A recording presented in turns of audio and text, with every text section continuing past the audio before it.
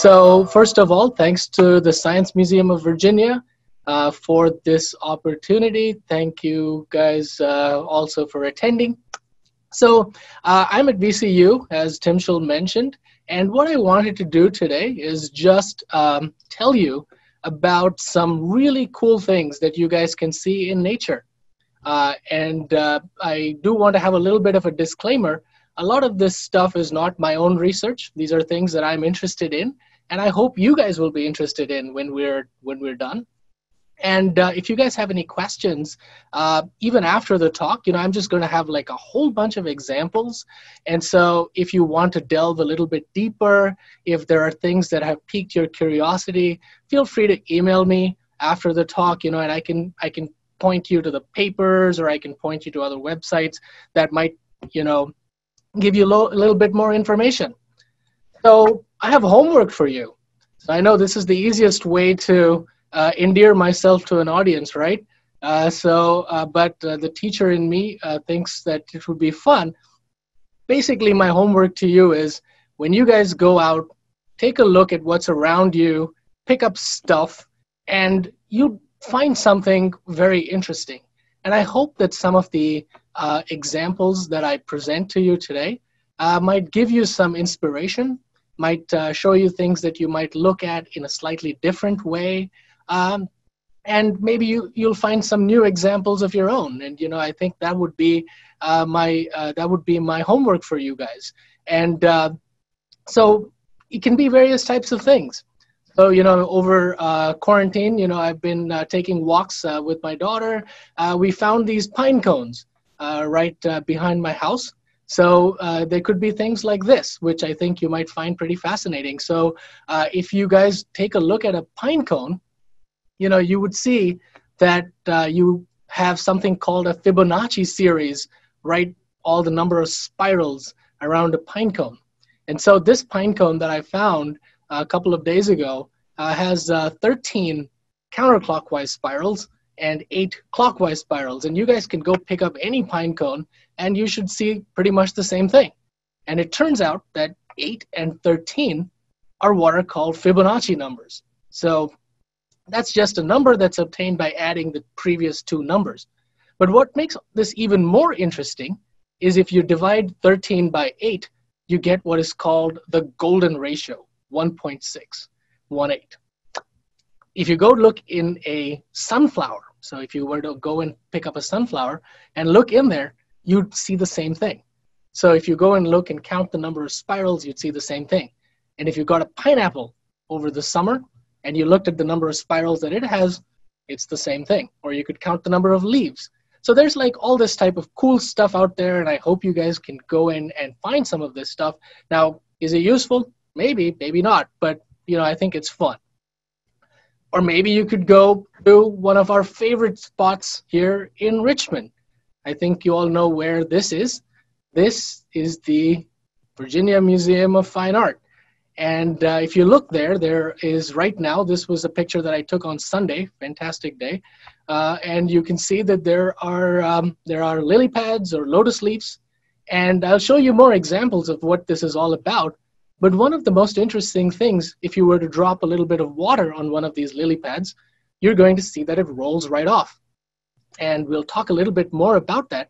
But that's called the lotus effect. And we'll see how this is useful for making different kinds of things. And so that would be something that you could also look at. So here are some other things that you could look at. Maybe you'll see this. Does anyone know what this is? So this is my little question that you can put in the chat, or if you, and then maybe Tim Schul can read off a couple of these things. And does anyone have an idea of what this is? Oh, so what is that, everybody? Go ahead and type it in the chat if you have a guess, and then I can relay that. And I'll also show you a picture right after that. And this is something that was inspired by this. And it looks like that. Oh, ooh, so we what's have that? seed pod, dandelion plant, fruit, a cattail, like the type of plant cattail maybe. Yeah. A burr, a thistle. Burr. some type of carnivorous plant.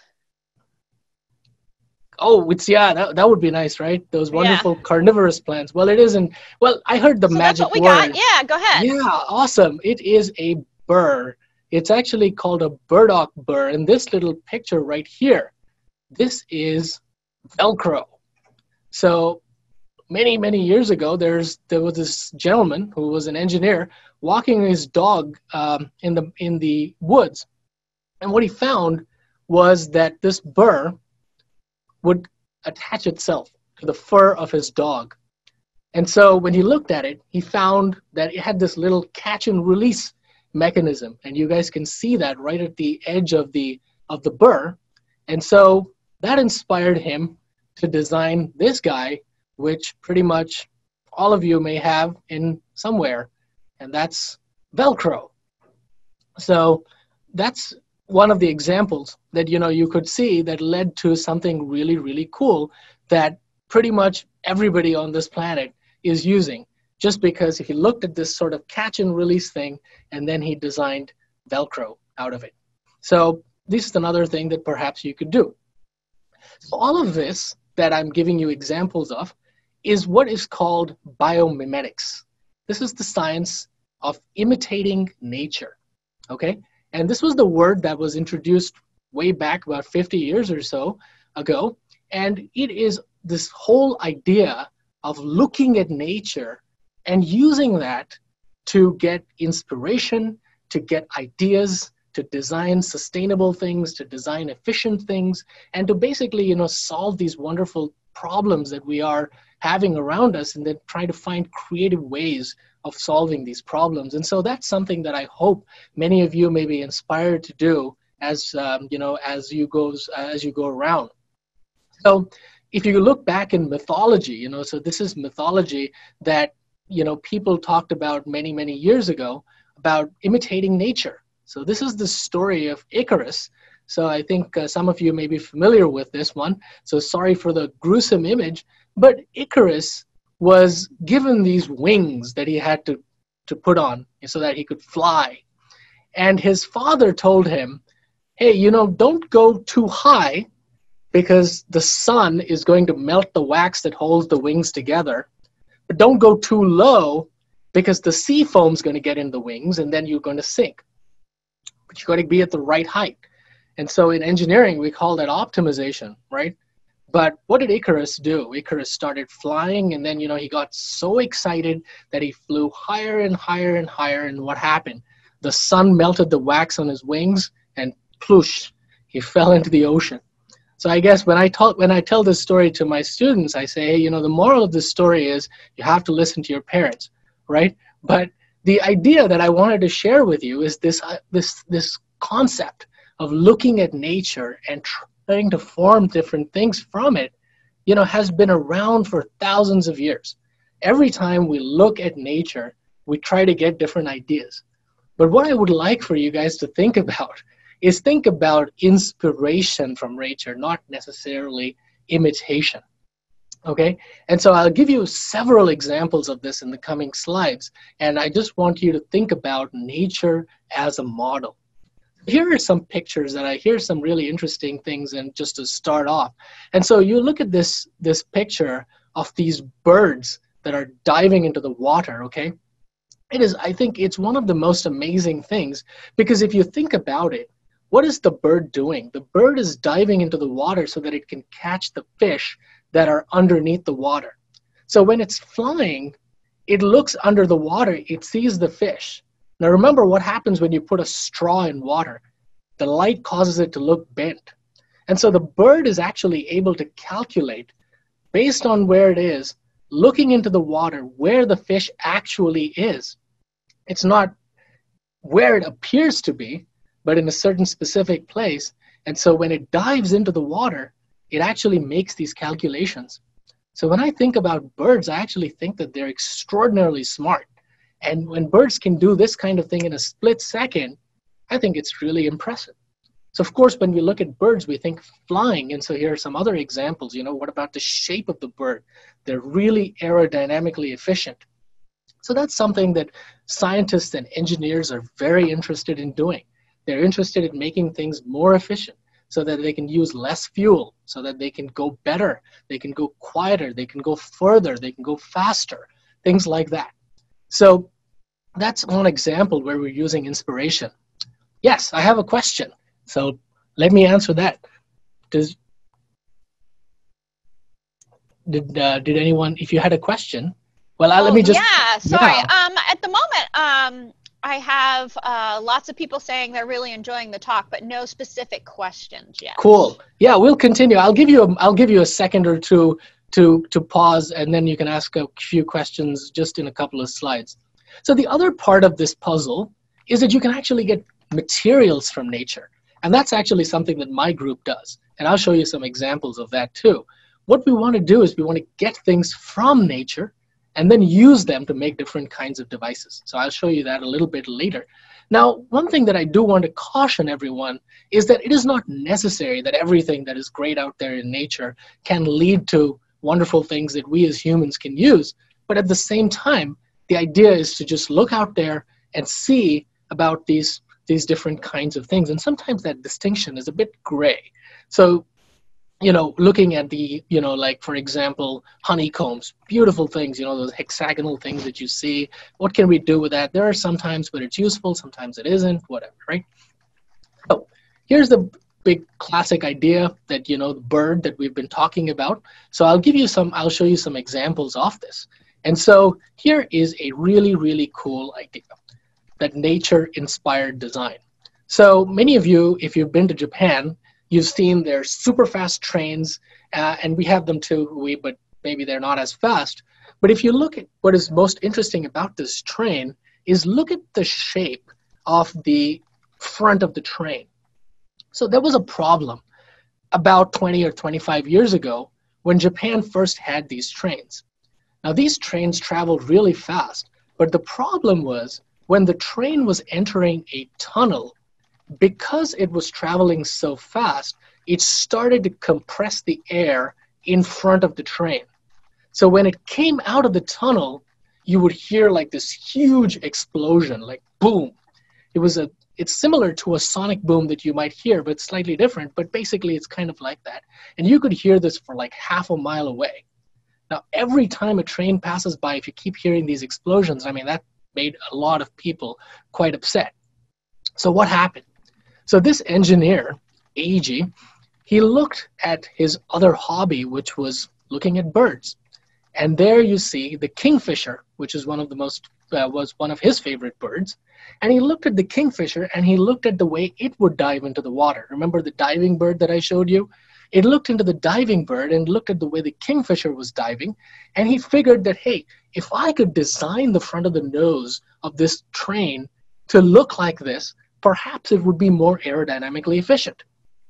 And lo and behold, they went through many iterations, and that's what led to this particular idea of engineering based off a bird beak. Okay? Here's another example. This is something that you might be familiar with. And if you go out in the country, you see that there are barn owls. Now, barn owls are nocturnal creatures, right? They hunt at night. But one of the most interesting things about the barn owl, if you were to ever watch it hunt, is that it swoops in really, really quietly. So if you've got a little mouse or you've got some other little animal that it wants to hunt, this is a predatory hunter that swoops in super quiet in the dead of night so that it can catch this prey. How does it do that? Now, if you were to actually go and look at the feathers of the barn owl, which this company did, they found that it has like these really, really interesting serrated feathers. And that's what allows them to be so quiet. So based on this idea, this is a company out in Europe, they designed these fans that have these little serrated wings so that when they turn, they're not only super quiet, but they're also much more energy efficient. So this is an example of barn owl-based fan design that's out there right now. Okay, time for a question. So if I were to ask you, what is your favorite color and why is it not blue, or why is it blue, that would be one thing, right? But I want to ask you this. What do you think is the rarest naturally occurring color out there? Wow, that's a great question. All right, guys, if you want to put that in the chat, what you think that might be, I'll gather those. Now, what I mean by rarest is it doesn't. You don't really actually see that. You see this. Maybe you see this. I don't want to give you any hints. I guess you see it a lot, but it doesn't occur naturally as often as you think. I've got some blacks, a couple of turquoises, purple, orange. A lot of blacks, a lot of blues, green, copper. Oh, that's interesting. Mauve. Oh, wow. Pure black. Yellow. Black isn't a color, is it? Purple. Black is the absence of color, interestingly enough. Yeah, so we've got some really interesting comments. Yes.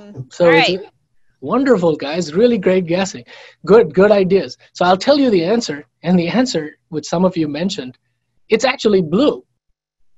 Believe it or not. Yes, the sky is blue, the water's blue, right? You look around, you see blue everywhere.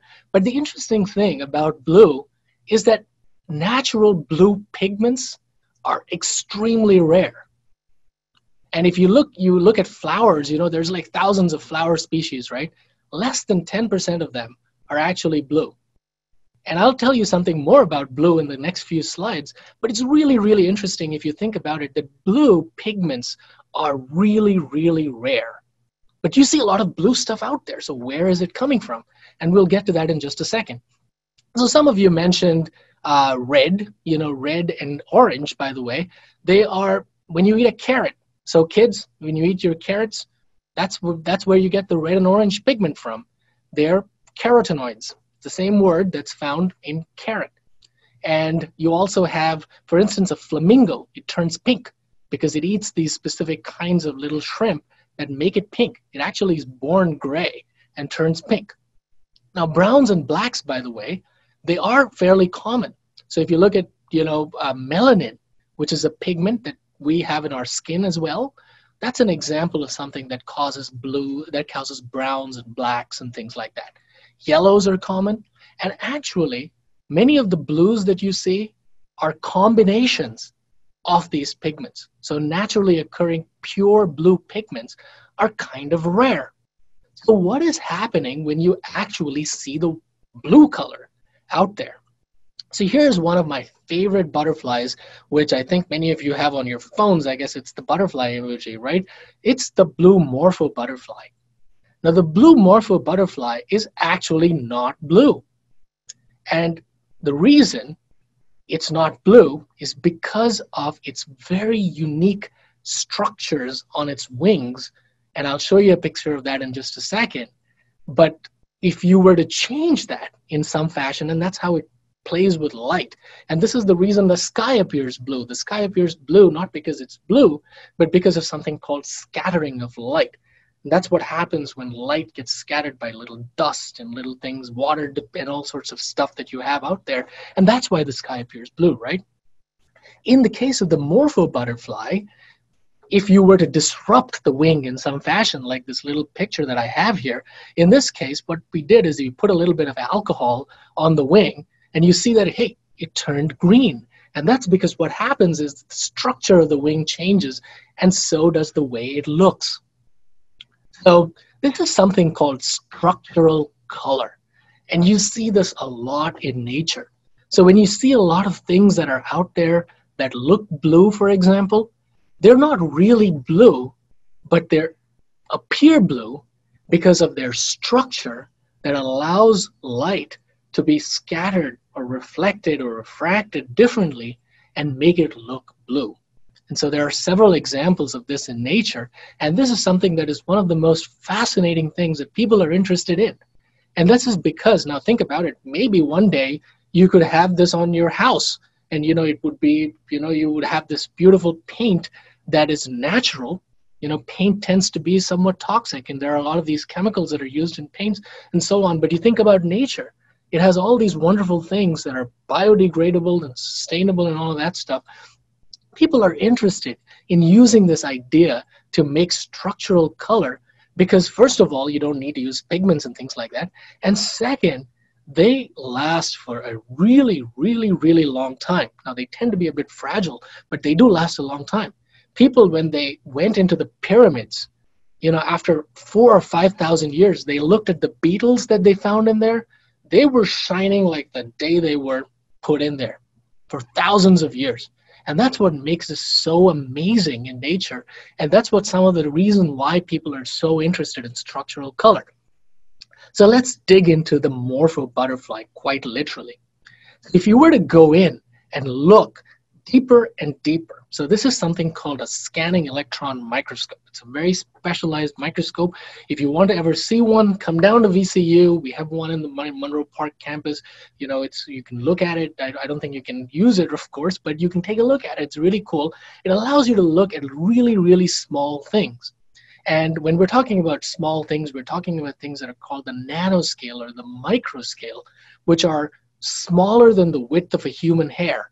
So a human hair is about 100 micrometers. So we're talking about things smaller than that. And light is at about 400 to 600 nanometers or so. And this is what happens over here. So if you were to look in this morpho butterfly, look at these little beautiful scales, right? You go deeper and deeper, and what do you see? You see these really, really interesting looking structures there. And what happens is these structures, they play with the light that's put on them, and they reflect back blue, which is the color that you see with your eyes. And that's what's called structural color. Interestingly enough, now if there are some of you with blue eyes, the blue in your eyes is not from a pigment either. It's because of a similar kind of structural color. So it's one of these really cool things. So if you were to look at things that are blue out there, like the blue jay, you might be thinking, hey, blue jay, that guy's got to be blue. The blue jay, actually, its natural color is coming from melanin, which should make it look black or dark. But because it has these little air pockets in its feathers, here's an example of another bird. Because of these little air pockets in its feathers, it reflects the blue color, it reflects the color that makes it look blue. So there's another bird called the cotinga bird that also looks this vivid blue color just because of this. So the peacock feather, another beautiful example. So if you guys have ever looked at these feathers, they're made from they're made from a protein. It's called keratin. And it's the same protein that's found in your fingernails and in your hair. And chicken feathers are made from the same protein. And peacock feathers are made from the same protein. It's called keratin. And the way that these guys are arranged allows them to appear different colors. Now, feathers are all fascinating in many other ways, and we'll talk about this in just a second. But way back, about 400 or 500 years ago, when Robert Hooke was the guy who was credited with inventing the microscope, he wanted to look at all of this stuff. He actually wrote this book, and some people say that it was the first scientific bestseller out there. And what he looked at was these beautiful peacock feathers, and you can see these kinds of things. And so they also have, peacock feathers have something called superhydrophobicity, which we will talk about in just a second. So this brings me to one of my favorite birds out there, which is called the bird of paradise. Now, you guys can go check this out on YouTube. There are some really cool videos. Sir David Attenborough, of course, a personal hero of mine, has these beautiful series. There's one out there on Netflix and on various, whatever your streaming choice is. But this is the bird that does this beautiful, elaborate mating dance. So the male bird of paradise, in this particular case, in all of these cases, it's the male bird that tends to have this beautiful plumage. And it does this dance where if you look at what it's going on is that it has this feathers on its breastplate right here in front of the bird.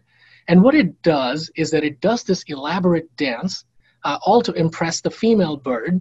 And you can see what's happening in this particular case is that by playing with light and by positioning itself in the optimal way towards its target, the person or the bird it's trying to impress, it can create this beautiful plumage. And that's again just not because there's any pigment, not because there's a blue color in its feathers, but simply because of the way these barbules are arranged that then allow it to appear blue or iridescent or something like that. So what if you wanted to make white? So I said blue is great. Now we said black is the absence of color. White, interestingly enough, is the presence of all color, right? So when you reflect everything, it appears white. When you reflect blue, it appears blue. When you reflect nothing, it appears black. So this particular beetle that's out there, it actually has this really, really thin layer on its exoskeleton that reflects light, and it makes almost a perfect white. So it's another really, really interesting thing. So when you look at all these things out there, when you guys go out and look at bugs and look at all these stuff, I hope you look at some of their colors and look at their feathers and look at their wings and so on. And I hope you can see, you know, how sometimes it comes from a pigment, sometimes it comes from reflection of light, and sometimes sometimes it's a combination of all of these kinds of things. So anti-reflective coatings. So if you were to ever look at a moth or a butterfly and you look at some of their wings, you know, they have these compound eyes, right? And what happens in many of these cases is they have these little tiny hairs on, little tiny nodules on them, and that allows them to be anti-reflective. Now this is very useful if you wanted to make some kind of a solar cell that you want to have very high efficiency. And so people are interested in this, and this is a field for some of you, it's called nanophotonics, where what you're trying to do is you're actually trying to play with the structure, not by using paint, not by using pigments, not by using dyes, but you're playing with the structure to make it look a certain way. So in case you were wondering, is there a blue butterfly out there? There is. There's just one, or just maybe a couple. You'll have to go all the way to Brazil or to the Amazon, and you'll be able to see this guy, one of the very few animals out there. There's a very, very tiny set of animals out there that are actually blue. A blue poison dart frog is one of them, as an example. And this particular butterfly, which is out there in the Amazon, Lobrinia olive wing, missed a chance right there on the last name, but that's actually got this little blue pigment. But by and large, if you were to see a blue butterfly, it comes from structural color. So before I move on, I wanted to pause for a second, and any questions that anyone... Yeah, we've got a number of questions from this segment. One question from early on was when you were talking about just introducing the blue structural pigment was, does this have anything to do with why veins appear blue in your skin? So veins appearing blue, I think that's, I'm not 100% sure, but that's, I think it's also a function of its reflection. It's not, I mean, because of the way. So I'm not 100% sure on that one. I do know that, like, for instance, if you were to put light on your finger, it's going to appear red because red travels deepest in skin. And so blue light generally doesn't travel very deep, but red goes through. And so that's one of the reasons why, you know, if you were to put a flashlight on your finger, you know, it appears red. So, but I'm not 100% sure why veins might appear blue about that. That's a good question. Maybe I should look it up. Email me. I'll find the answer and email you back. Somebody asked about, also along these same lines during this part of the talk, was has anyone ever tried to design a dynamic paint? They clarified as a material which changes its color according to a demand. Yes, people are working on this. Yes, there's absolutely a really great interest in this. I'll give you some examples. You know, I mean, there's I think somebody was talking about black right earlier. There's something called Vanta black that's out there. It's a color. You can look this up. It's like the blackest black you can imagine, you know. And so remember, again, what you're trying to do in the case of black is that you are basically preventing light from reflecting, it's absorbing all the light there. And so there's a car that they painted with this particular thing. And there are efforts to make these kinds of color changing or color shifting type of objects. I think one of the big challenges in this, as you can imagine, is that these types of structures also tend to be very fragile. And so there's a challenge right there when you're trying to make something that is cool like this in terms of iridescence and so on, also trying to make it very stable. And so you can picture the butterfly. It's so fragile, right? It's so delicate. And so it's kind of difficult when you're making these kinds of nanostructures and so on to also put it out there in a commercial device that people can touch and manhandle in some cases and so on. And so there are great interests, but there are other challenges from an engineering perspective that you have to consider. Another person asked about black bear fur, like black furs that sometimes appear blue, and is that because of a scattering of light or structure of the fur at the time that you catch that image? Yes, that's a great example of something that is a scattered, light. I mean, and so sometimes it is because of the way that the light just simply plays off of the fur.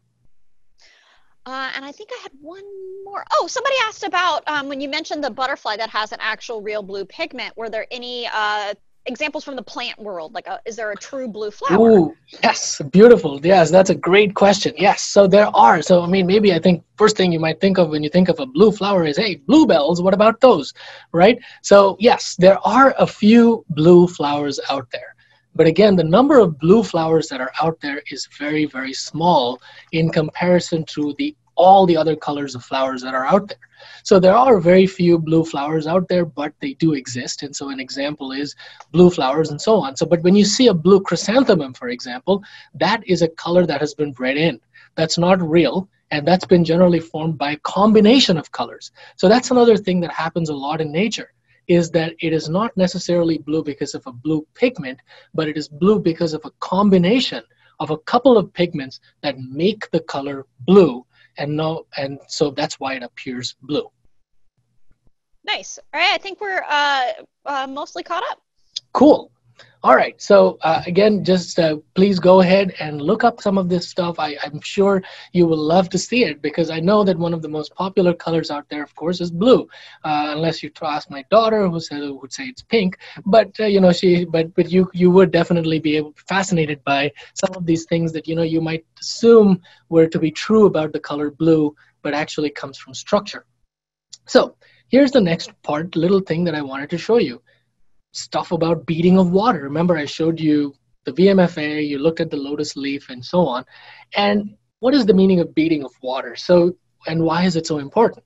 So right now, it's raining. And so if you were to go look at your windshield, you would see that, the water doesn't necessarily pool up, right? And so it tends, when you see that water pools up, it tends to spread.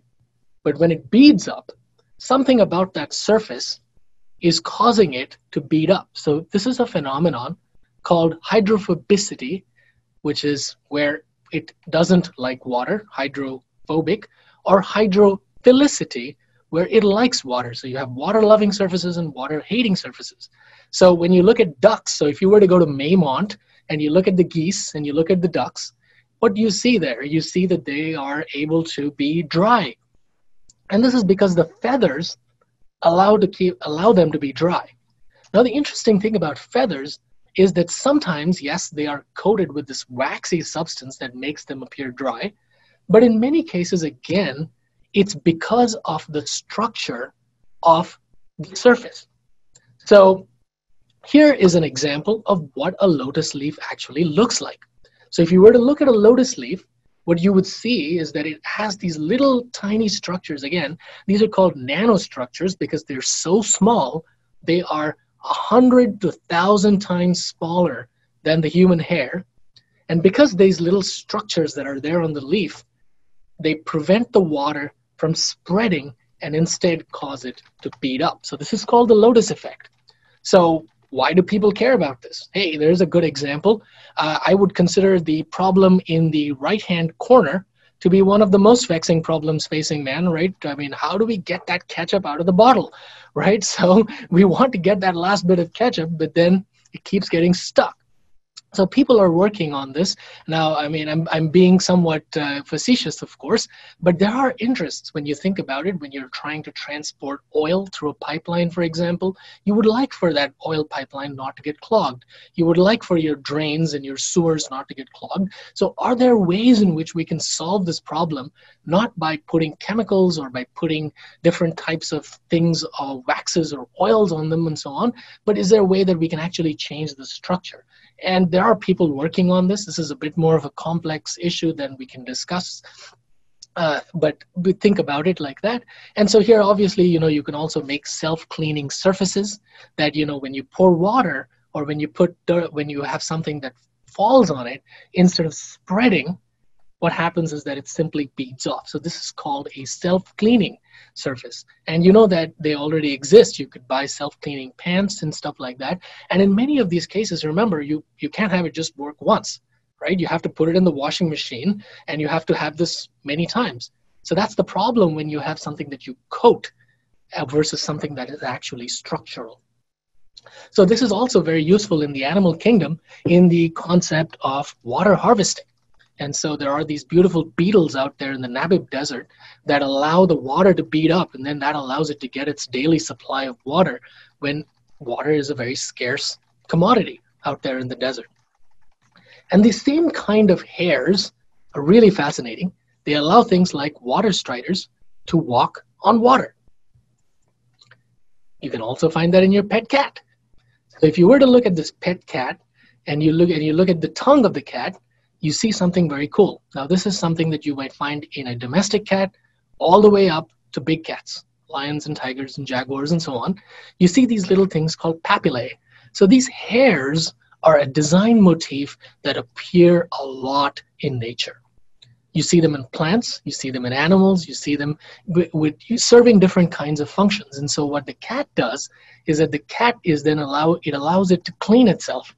And so what it's doing is that it's actually spreading its saliva through its fur using this kind of hair in its tongue that allows it to spread it clearly across its fur without damaging the fur, and then allowing it to clean itself.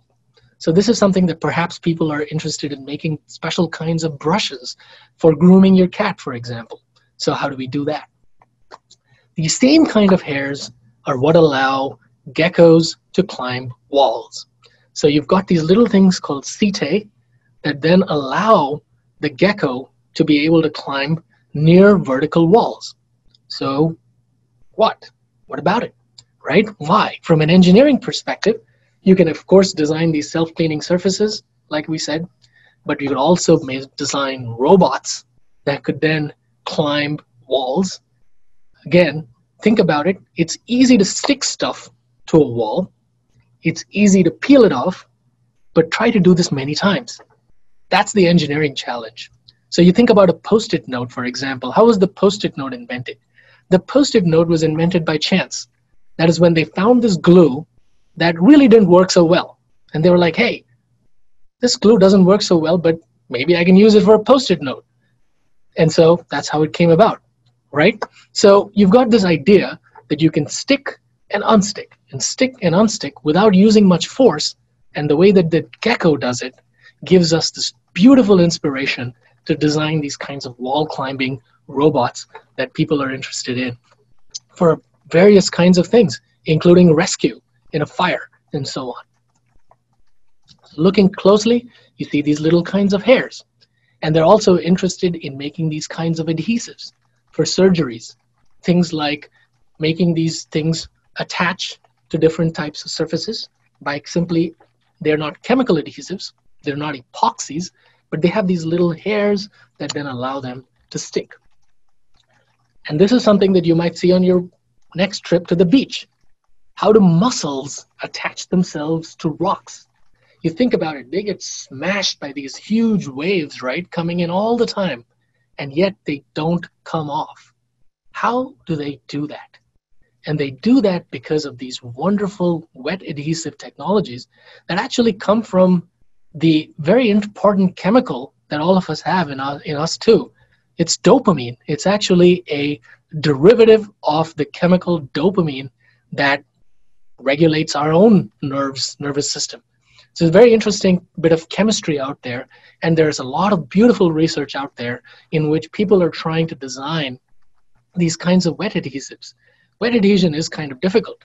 You think about it, the next time you want to stick something, one of the first instructions that you see is wipe surfaces clean and dry.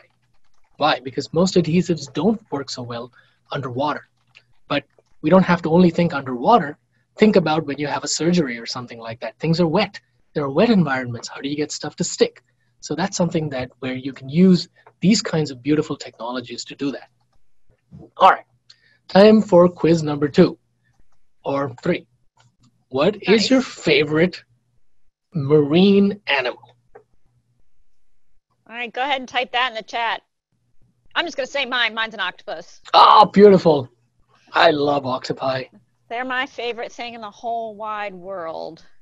We've got sharks, corals, marine iguanas, seahorses, whale sharks, giant squid, another squid, a dolphin, bunch of dolphin, octopus like me, sea otters. I love it. Dolphins, cuttlefish. Beautiful. Sea otters, great creatures. Great white shark. Dogs of the sea. A lot of dolphins. There's some great ants. Blobfish. Oh, the blobfish are so cool. Cuttlefish. Oh, yeah. Personally, I think the blobfish is beautiful. So yeah, a lot of really good answers. Thank you. Well, this is great. I mean, I think I just wanted I just wanted to hear what people think. It is really great when you look at these beautiful, wonderful things that we have out there in our oceans and seas. And I just wanted to introduce you to a couple of them. This, Tim Schultz, one of your favorites. This is one of my favorites, the octopus. I love the octopus, and I think it is one of the most fascinating creatures out there. And when you think of color changing, I think the first thing you think about is the chameleon, right? Octopi, I think plural octopi, octopodes have been told. The octopus can not only change color, it can also change texture. That is something that is extremely fascinating, and that is something that people have looked at. This is probably one of my favorite TED Talks out there. I would encourage you to look at it. It is by David Gallo, and in this, he actually goes and looks at this octopus, and if you look very closely, you think it's a coral, but it's actually an octopus. So what the octopus has done in this beautiful case is that it has camouflaged itself to look like the surface that it's on.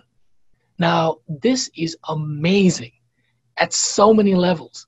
It has changed its color, it has changed its texture, it has changed its shape.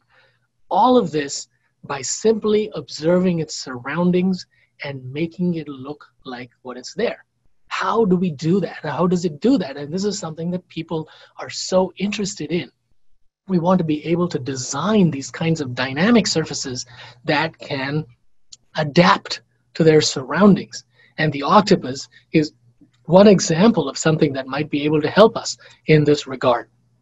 And these suction cups can also help us design these kinds of these adhesives like we were talking about in just a second. Now we can go on and on about these examples. As I said, I would love to discuss many of these things, and we could really literally talk about these for hours, but I just wanted to give you guys just a flavor. When you look at the next time you look at a squid, you look at any of these crustaceans, you look at these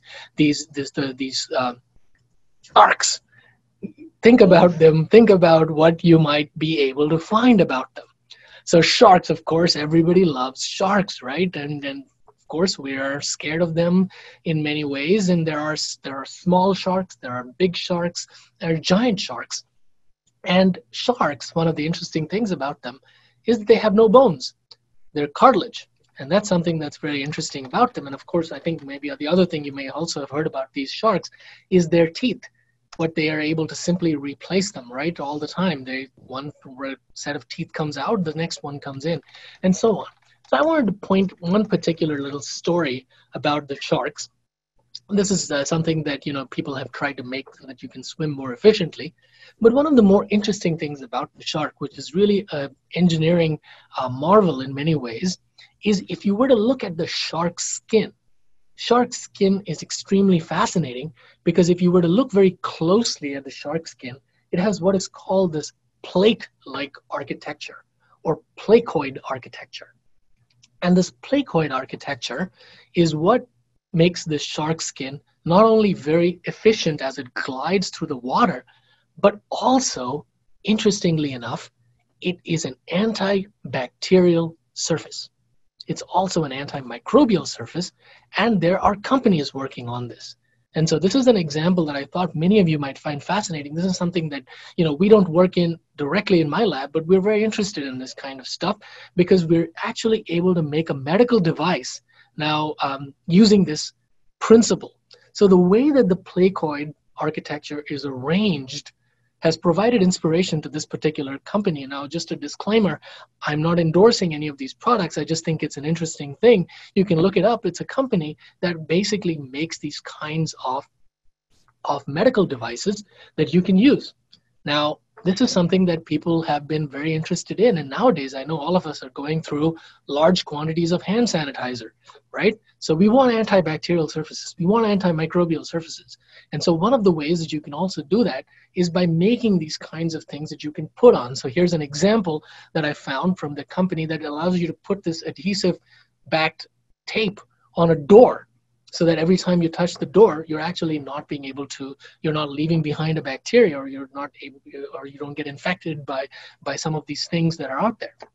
This is something that is it's a big problem that people are interested in solving. And it's not just because of COVID, but antibacterial or bacterial or resistance to antibiotics is a very big problem in the 21st century that many scientists are interested in. And so designing these kinds of things, looking at nature and using that idea to design these kinds of antibacterial surfaces can be something that would be very useful. So people are interested in making these kinds of things. So I just wanted to show you how sharks can inspire design in many ways, not just in the swimming side of things, but to biomedical stuff. Whales and things that people are looking at. So this is something just like the bird, the barn owl, remember that we looked at? The whale tubercle, every time it cuts through the water, it does so in this amazingly aerodynamic, hydrodynamic way. How does it do that? And so using this idea, there's a company that is out there. Again, these are just ideas. Some of these things may not make it to the marketplace. Some of these will. So, but the idea of looking at nature and trying to make better windmills, for example, this is something that they've been inspired by, is by looking at the wings, looking at the fins of the whale, and trying to design these kinds of tubercles that then allow them to make a more efficient wind turbine, for example. So I'll show you a couple of examples of super strong materials. And this is something that I find extremely fascinating because it's close to my research. You know that the bones in our body are almost exactly the same architecture as a bamboo plant. Now, if you were to look at a bamboo plant, you'd be like, hey, there's nothing similar to that in our bone.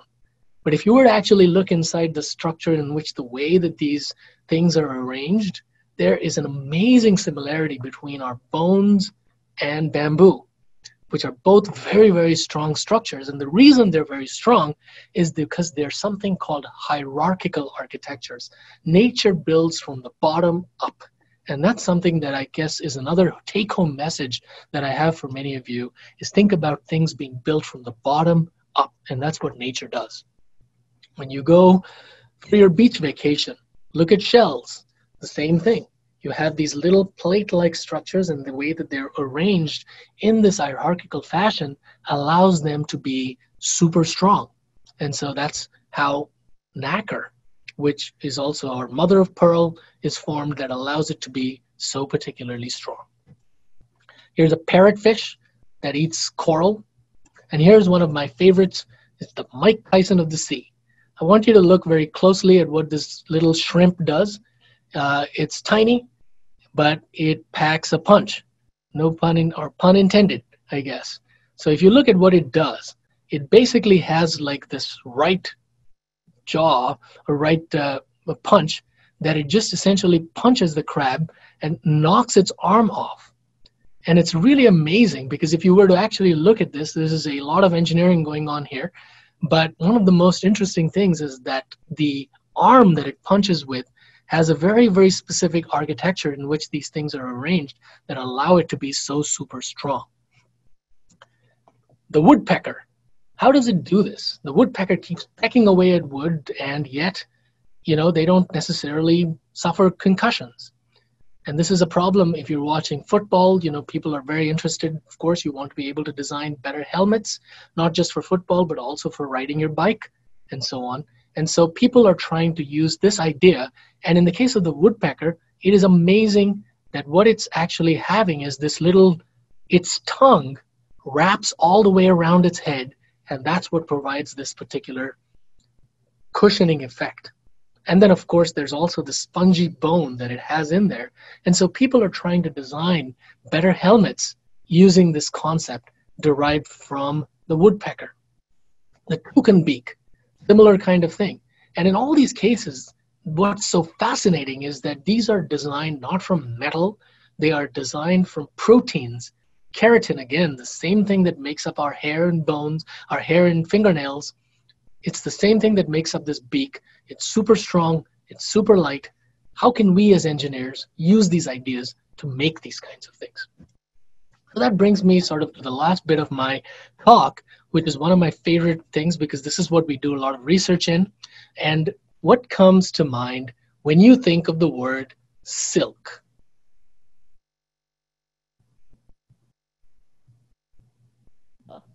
Let's see. So what comes to mind for folks? I've got moths, threads, dresses, strength, soft and smooth, pretty fabric, cool. Couple spiders. Yes. Spider webs. Wonderful. Worms. Yes, that is beautiful. Flexibility and parachutes. Awesome. Lots of good stuff. Strong. Exactly. It's super strong. And I think it's really cool. And I just think when you think of silk, you think of so many wonderful things. And of course, one of the things that you may be thinking about is Spider-Man, right? I think, and you just think of, when you think of silk, you think of wonderful clothes and everything, and you also think of spider webs, and you think because they're made from the same silk. So it turns out that yes, you're absolutely right. Spider silk and silkworm silk are the two different kinds of silk that you might have out there. And spider silk is, of course, what gave rise to or inspired Spider-Man. And if you look in nature, it's actually not an exaggeration. You have these beautiful spiders that can spin webs that can go across rivers and that can allow them to be transported across rivers. And they can also, of course, make different kinds of webs that you see everywhere. And so the spider silk is one of the most interesting things because not only is it super strong, like many of you have mentioned, it has also got inbuilt sensors in it. So the spider is sitting right there in the center of the web, and it knows when an insect has landed on the web as opposed to wind, for example, that can also cause the web to vibrate.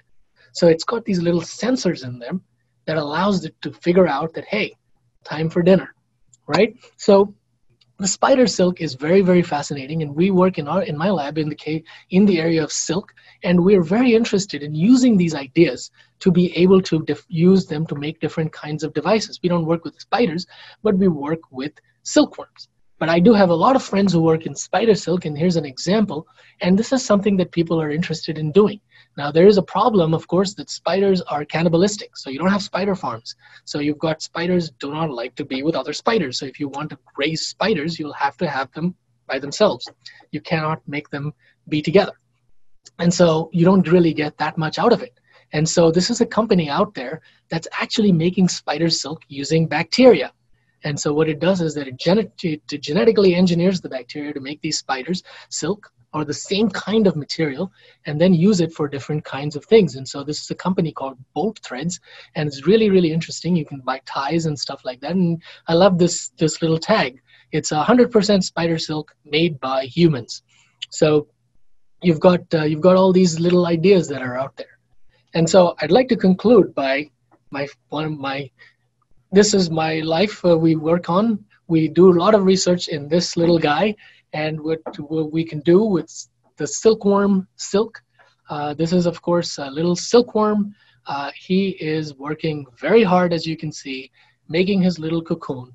And it's a very interesting process because what he's doing is that he's got these little glands on the inside that then take the liquid dope silk, and then when it comes out in the form of this super strong, super amazing fiber that you can then use to make a scarf, or you can use it to make other types of stuff. Like in my lab, we use them to make electronics, and I'll show you some pictures of that. So this is what it does. It essentially spins these little things. It results in a cocoon. But what is so interesting about this cocoon is that the cocoon is actually made up of a protein. And you can use this protein like what we do in my lab. And this is work that we do in my group. If any of you are interested, feel free to reach out. What we're trying to do is we're trying to design electronics based off of this silk. Why are we doing this? The reason we want to do this is because we're motivated by not only the amazing properties of this material, but we're also motivated by the idea that nature-derived materials can help us address various different things in sustainability and degradation.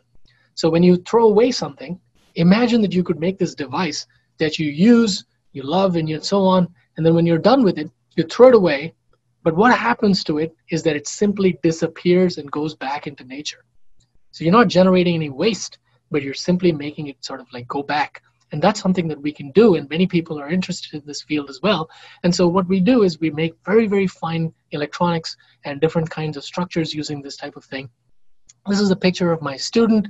He's got a little patch on his finger. You can look on his hand. You can see it says VCU on there. And you can use this for making different kinds of skin sensors, which are really something that we're working on right now. We're also looking at things like chitin, which is the stuff that is found in shells. So next time you eat shrimp, you throw away the shrimp shell, but that's something that you could actually collect and use it to make something interesting. And that is called chitin. And chitin is also the same material that makes butterfly wings. So you see these ideas, they all show how things in nature can come together and we can use them not only for inspiration, but also as a material. And one of the things that we're motivated by, along with a lot of people, is, hey, can we use this material? Can I use the shrimp shell to make an object like wrapping, or like, say, so that I don't have to use single-use plastic? Can I use it to make different kinds of knives and forks and straws, so that we stop using these single-use plastics that are responsible for so much plastic pollution in the oceans these days? And so that's something that we want to look at, and that's something that we're motivated, and I hope some of you out there can come up with similar ideas and come up with ways to address some of these different challenges that we have in the 21st century. So with that, I'm so glad that I was able to have this opportunity to spend time with you guys, tell you about some of these things.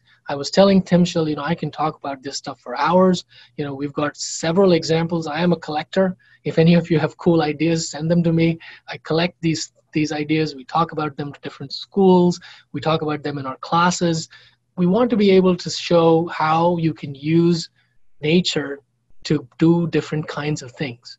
And so I hope that many of you may be inspired when you go out for your hike, when you go out on a walk on the beach, when you look around and see things that you can use and look at wonderful things, hummingbirds and nautilus, dragonfly, butterflies, peacock feathers, lotus leaves, seaweed. I'm sitting here with under the sea, as you might have imagined, with seaweed. And seaweed actually produces this material called alginate that we use a lot in tissue culture. So, it's a wonderful thing. And of course, many of you may have had seaweed at your sushi restaurant. So there's all these things that you can do. So without much ado, there are additional resources. Please visit the museum. They have some really cool exhibits on many of these things as well. And when they open their doors, do visit them. So with that, I'm happy to answer any questions. Thank you. A lot of very complimentary comments, by the way. A lot of thank yous. I don't want to keep folks too long, but I had two more questions. One that just came up was, what is the typical degradation time of the silk sensors you were working on? Good question. Yeah, we actually we use something called an enzyme to degrade them, and so we can control that. So right now, we are able to make them degrade in 2 weeks. We can make them degrade in 2 months. So we have ways of controlling that, and that's something that we are very interested in. And how do I make devices with controllable lifetime? That's something that we really are very interested in. And the last question is that we have time for today is, excuse me, how close are we to seeing some of these things that you've talked about, like the antibacterial surfaces being ready for production? Yeah, the antibacterial surfaces, as I understand it, are already out there. They are selling them, and so many of these things are out there on the market. Some of them are in beta testing. Some of them are in, sort of like similar to clinical trials. They're in like phase 2 and phase 3 because you have to do various kinds of safety testing on many of these things. You have to do long-term testing. And so there are various, they're all in different phases out there. But I do know about Sharklet, and Sharklet does have products that are out there. They have catheters in the market. They have adhesives that are out there already in the market, so on. Well, that's awesome. Well, thank you, everybody, for joining us today. Vamsi, thank you very much for an awesome presentation. I've got a lot of comments that have said they're really looking forward to looking at the world differently when they go back outside. Wonderful. So that's what we want to hear. Thank you guys again for joining us. Next week on Wednesday at noon, our own state geologist will be talking about gold in them there hills right here in Virginia. So stay safe, everyone, and stay dry today. Bye, everybody.